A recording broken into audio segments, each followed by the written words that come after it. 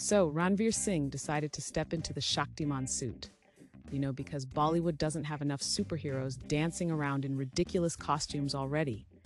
What's next? Shaktimaan fighting off villains with his over-the-top dance moves? Mukesh Khanna, the OG Shaktimaan, isn't too thrilled with this development.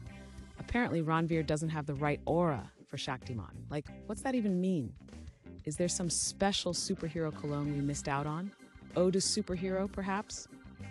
Ranveer Singh's wardrobe is infamous, but did it ever strike him that even Shaktimaan won't be able to pull off neon green pajamas with flamingos on them?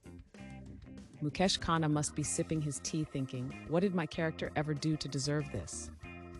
Imagine Shaktimaan walking into a room followed by Ranveer's typical dramatic flair. Cue Bollywood music. Who knew saving the world could be so sparkly? Forget the villains. Our biggest challenge will be figuring out if Ranveer's costume changes mid-fight. Mukesh Khanna has spoken. Ranveer, stick to your zany energy drinks and leave Shaktimaan to the professionals. Because clearly, only a serious, grim-faced superhero can save the world, one slow-motion walk at a time. Epic, echoing footsteps. Bollywood never ceases to amaze.